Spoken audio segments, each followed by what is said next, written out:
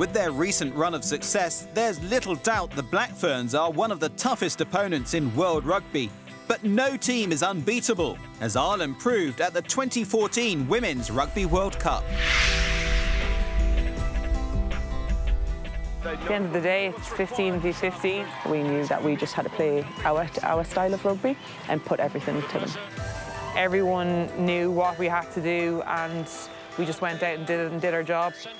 We were going to go out and we were going to play, and we had that self-belief in 1 to 23 that we could do this, and we were going to play our game of rugby. Ireland dominating in the line-out. Into the breakdown, looking after the ball. On this occasion here, there was quite confidence within the dressing room that this was achievable, and I think the fact that maybe a lot of people had kind of written us off beforehand, it drove us on even more, and it kind of united us even more and brought us even closer together. And I just remember going out to do our warm-up. We were so focused on what we were doing and so clued into one another. When we stepped onto the pitch, things just started to flow. And you know, even when we were down points, it never fazed us. We went again, and we were all positive with one another. Is there, and a try has been scored.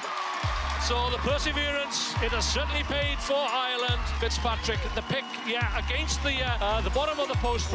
We were calm, we knew what we had to do, and to be fair, Fiona Cochran and some of the other senior players kind of laid down a marker, and we were going to step it up even more in the second half. The bounce is kind for Briggs, who'll have a go.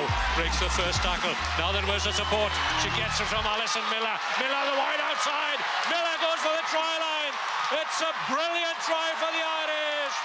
Ali Miller, you know, she's an outstanding player, and you know, it probably was that turning point, that pass from Briggs out to Ali, and you know, she's a finisher.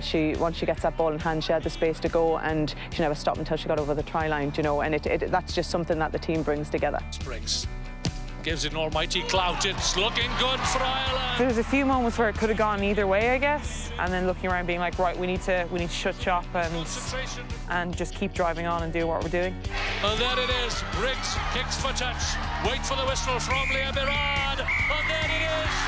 Ireland have achieved the unthinkable.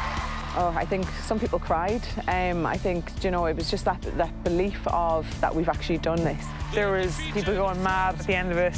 I think I was beaming smiles, and there's a lot of shocked people at home that we got a lot of texts, but yeah, for those, I think 90 seconds that we were on the pitch, I'd say I'd probably never ran as fast in my life over to Ali Miller to give her a hug. If you clock that on the speedometer, that's as quick as I'm ever going to get.